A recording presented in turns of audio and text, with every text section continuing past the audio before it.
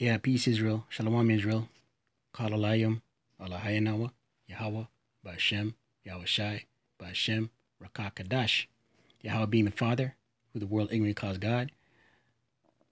YaHaWaShi being the Son, who the world ignorantly calls Jesus. BaHaSham in the name, Qadash, Spirit Holy, Holy Spirit. Double honors to the apostle and elders, a great millstone who teach well and rule well, who taught me this truth in its entirety, according to the Bible. Peace and salutation to the Akim pushing his truth all over the earth. And to the Akwith listening and learning, Shalom. This is the brother Shema from the Pillars of Benjamin camp here in Toronto with another lesson. Quick couple precepts, man. You know what I mean? The title of this lesson, through the spirit and power of YaHaWah YaHaWaShi, is a great robe and a multitude. Who are they? Right? I want to get some precepts, man. Revelation 7 verse 9. Go right into it. Who's a great multitude? Great robe multitude. Right? Revelation 7 verse 9. After this I beheld, and this is a vision that John the Revelator had, a dream, right? After the destruction, right? Right. After the destruction, and the elect coming back down out of the heavens as the new Jerusalem with those new bodies, right? After this I beheld, and lo, a great multitude, right? A great multitude, mass of people, right? Which no man could number, right? Couldn't put a number on it. Great multitude, innumerable, a lot, right? Massive, right? Which no man could number, of all nations and kindreds and people, right? All nations and kindreds and people, right? And this is where wacky tackies like to see, like to state that, see, he came for everybody. HaMashiach, YaHaWaShi. He came for everybody, right?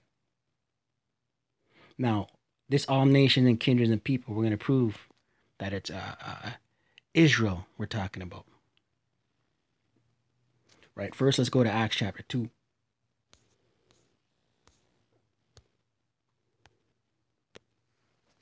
Acts chapter 2 verse 1. And when the day of Pentecost was fully come, they were all with one accord in one place. So all these Israelites were in one place, right? And suddenly there came a sudden sound from heaven as of a rushing mighty wind, and it filled all the house where they were sitting.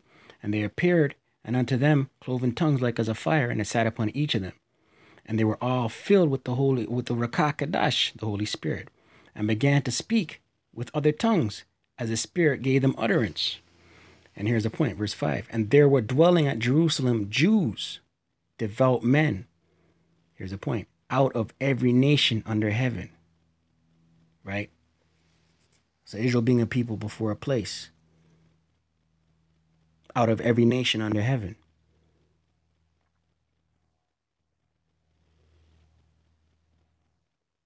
Right? Now there, and verse 6. Now when this was noised abroad, the multitude came together and were confounded, because that every man heard them speak in his own language. So every man was hearing these Israelites, these Jews out of every nation under heaven, speaking his own whatever language whatever person he looked like at the time, speaking that language.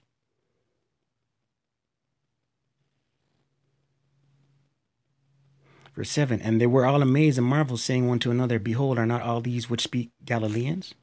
And how hear we every man in our own tongue wherein we were born? Right? So it was like Rosetta Stone of the ancient world, man.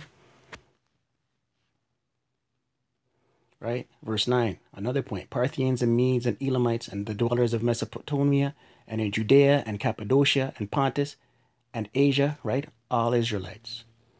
But they're from these other nations, scattered. Right? Scattered.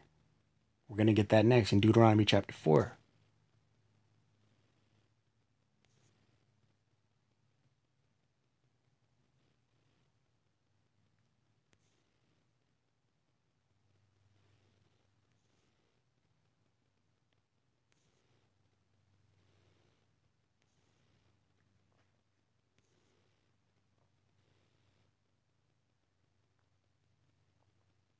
Deuteronomy 4 verse 7. Deuteronomy 4 verse 27.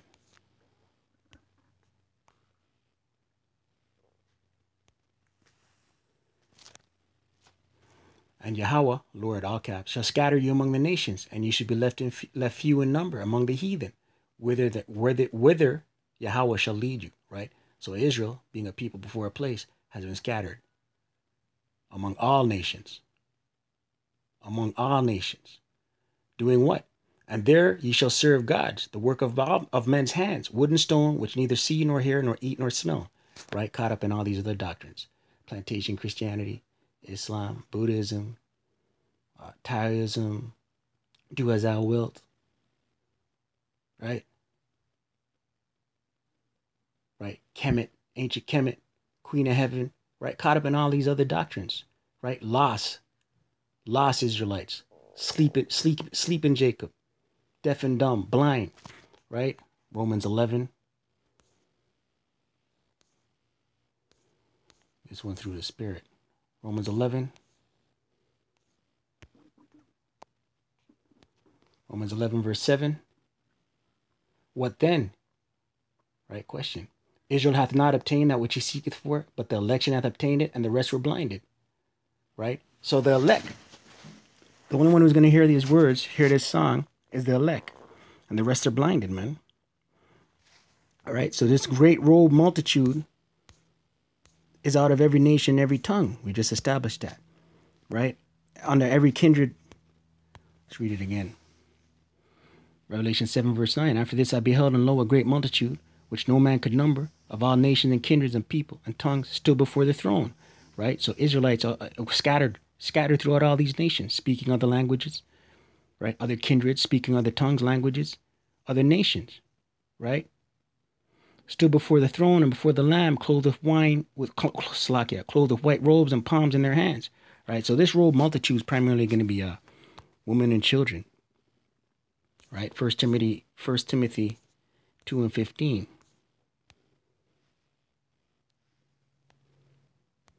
1 Timothy 2 and 15. Verse 14, so we get the point. Verse 13, so we get the point. For Adam, 1 Timothy 2 and 13. For Adam was first formed, then Eve. Adam came first, then Eve. And Adam was not deceived, but the woman being deceived was in the transgression. Right? So it wasn't Adam who was deceived, but the woman was deceived. She was in the transgression. Which is sin? What is sin? Transgression of the law.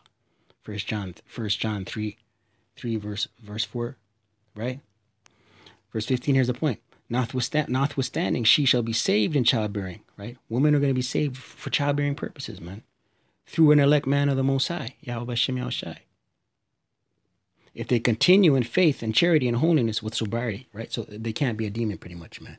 They got to be in order under their husband, who is a man who is an elect man of the Lord. Most High willing we're of that number, right? So this great robe multitude is going to be primarily women and children, of some elect men, right? And helps, right? 2 Ezra 2 verse 27. Be not weary, for when the day of trouble and heaviness cometh, right? Be not weary. Don't worry. Don't be frightened. Fear not, right? For when the day of heaviness and trouble and heaviness cometh, Jacob's trouble. Jeremiah 30 verse 7. Others shall weep and be sorrowful. Everyone around you're going to be weeping and sorrowful, man. 2/3, other nations, other heathens, right? Weeping and sorrowful, right? It's the elect men of the Lord, the elect men of YaHaWaShi alone that are going to what? But thou shalt be merry and have abundance, right? It's the elect men of the Most High YaHaWaShi are going to be merry and have abundance. Verse 28, the heathen shall envy thee, but they shall be able to do nothing against thee, right? All these other nations, 2/3, these other nations, they're going to be envious. Maybe even scheming and plotting on you. But they won't be able to do nothing. Right? Saith YaHaWah. Verse 29, here's the point. My hand shall cover thee, so that thy children shall not see hell. Right? So children of some of the elect men of the Lord, the Most High YaHaWaShi, that's who this great robe multitude is going to consist of. Right? So the great robe multitude is separate from the elect men of the Most High YaHaWaShi. So the elect men being the 144,000. Sealed with the living power, sealed with the living seal of the Most High power, YaHaWaShi, and then the great robe multitude, women and children of the elect men, helps of the elect men, right? Verse 30, be joyful, O thou mother, with thy children, for I will deliver thee, saith YaHaWah, BaHaSham YaHaWaShi. Right? So, once again, this great royal multitude, right, is men of the elect. It's Salakia, women and children of the elect. Right? Wacky-tacky love to jump on it and say, see, all nations, kindreds, and tongues. Nah, man. You have to know... You have to know what these scriptures are talking about, man. You know what I mean? 2nd Ezra 3, verse 15.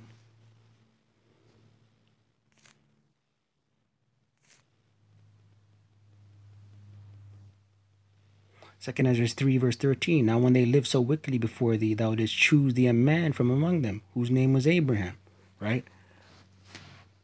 Our forefather Abraham, chosen by the Most High BaHaSham YaHaWaShi, when everything was wicked, going on wickedly around him, right?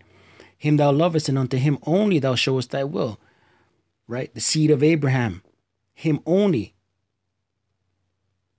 the Most High BaHaSham YaHaWaShi is showing his will. So what does it say in Psalms 147?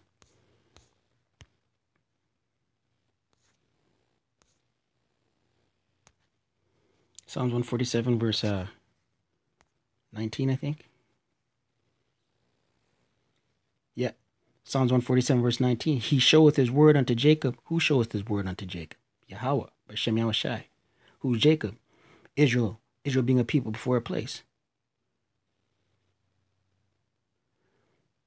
His statutes and his judgments unto Israel. He hath not dealt so with any nation, right? The Most High dealt with no other nation, right? But Israel alone. Israel being a people before a place. Showed us the statutes and the judgments. Israel being a people before a place. The so-called Negroes, the so-called indigenous, the so-called Latinos. Verse 20, he hath not dealt so with any nation, and as for his judgments, they have not known them. Praise ye YaHaWah, BaHaSham YaHaWaShi, BaHaSham Qadash. Right? Israel alone has seen these statutes and judgments. Back to 2nd Ezra chapter 3, verse 15. And made us an everlasting covenant with him, promising him that thou wouldest never forsake his seed. To him pertaineth the promises, the adoption, right?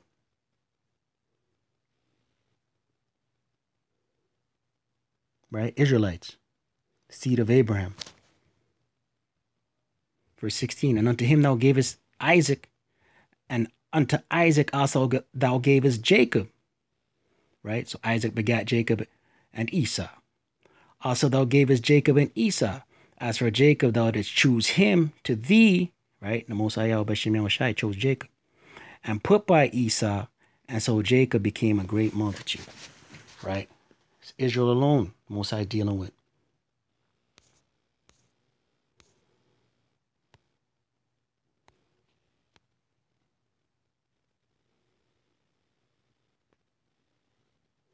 Romans 9, verse 4, verse 3, for I could wish that myself were accursed. This is Paul wishing that he could have bear the agony of being hung on a tree, right?